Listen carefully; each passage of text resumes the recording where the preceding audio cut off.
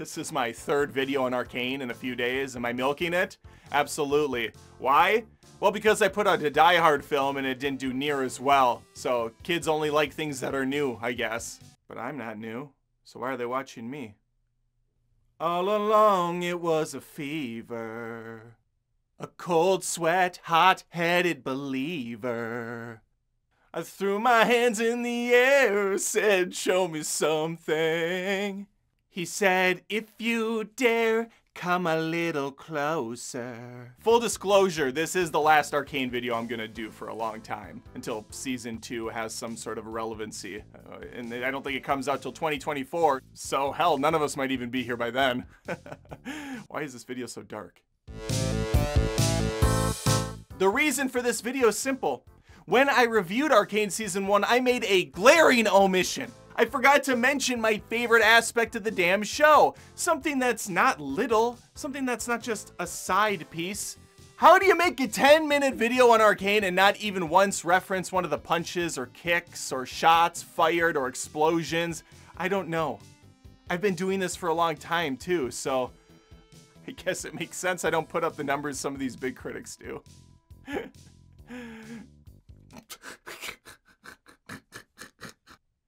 Not really sure how to feel about it. Something in the way you move makes me feel like I can't live without you. It takes me all the way. I want you to stay. I want you to stay. Let's begin. What are we doing here today? Okay. Let's focus. Ford. It's a car brand. What a weird reference.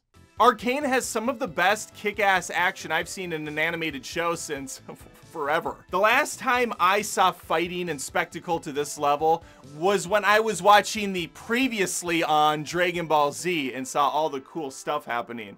Of course, the episode I ended up watching of Dragon Ball was just them powering up for 30 minutes and no actual fighting. Maybe I should have just actually watched the show all the way through in order. I've made a lot of mistakes in my life. A lot of mistakes.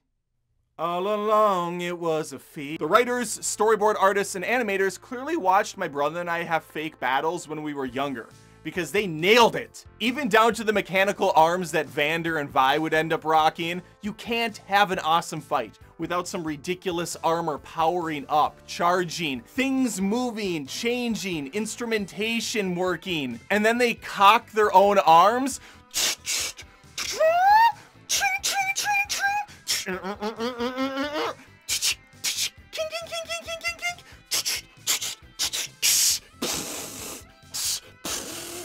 There's like flames and shit coming out. And then the uppercuts are always just phenomenal. The impact, the explosive light, the distance shot where you see the silhouettes, or just the sparks and impact of the punch illuminating everything around it. Oh, it's so fucking good. Whenever Vi's doing her thing, the action has like a Rocky Balboa style. She's down, she's brooding, she's throwing punches and deking. Whoosh, whoosh, whoosh. There is no shortage of jump punches in this. There's gotta be a dozen of them, and they're epic every time.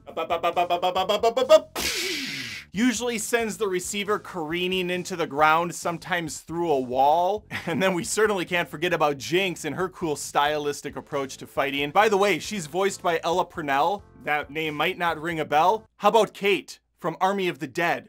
One of the most unlikable good guy characters I've seen in a film in quite a long time. She redeemed herself with the voice work here. And I remember when I watched Army of the Dead thinking, man, this actress is really pretty, and I bet she's actually an amazing actress, she just needs better material. Well, Arcane proved me right. Jinx is swift, she's quick on her feet. She's got a little bit of that Tai Lee in her, a little bit of that Avatar The Last Airbender gymnastics in her. She's jumping around, flipping around, speed hooking bombs to people. some of her one-on-one battles are just superb. Earlier in the season, when she's still known as Powder Only, she's a damn fine marksman. They bring up that little homemade game, and she pulls out the gun. She's like, she's John Wicking the shit out of all those things. She's shooting up, things are spinning.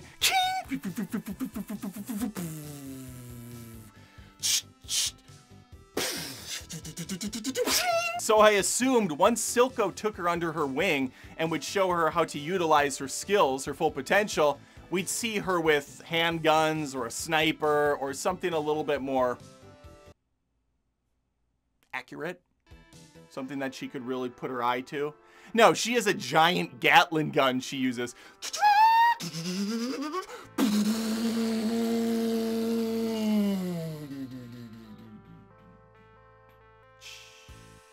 Don't get me wrong, the gun's very cool.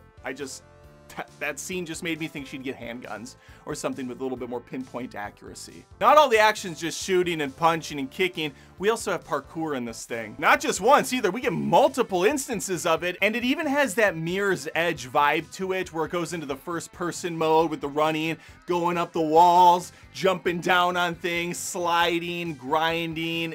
I mean, it's just perfect. It really is. Lest we forget about the horror element of the film, the Shimmer. You pump that shit in you get a little bit of Abomination Hulk action going on. You roid up, you go super fast, you can rip limbs off like it's nothing. I would do my impression of that, but I don't think the world's ready for it. I don't think the internet could handle it, honestly.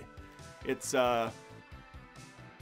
experimental, it's risque, and quite frankly, it would rock your world in ways you're not prepared for.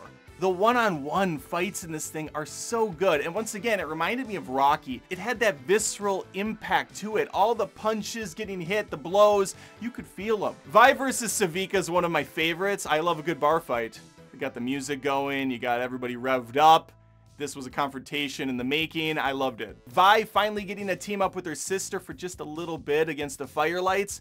Another portion that I just ate up. Just yum, yum, yum, yum, yum, yum, yum, yum. It's good stuff. Jinx also goes up against Echo on the bridge in a phenomenal sequence. Plus then there's Vander going full-blown Wolverine as he gets his hands back on. You have to understand, for a person like myself, who loves action movies more than any other genre, to not bring it up in my Arcane review.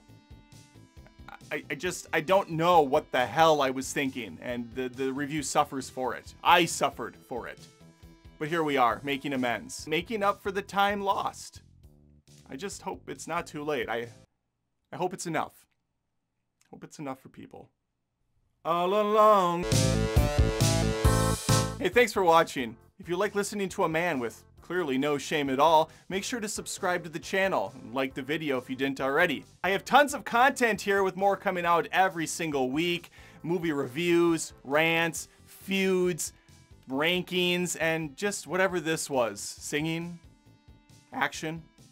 No dancing this time, but we'll get there. We'll get there.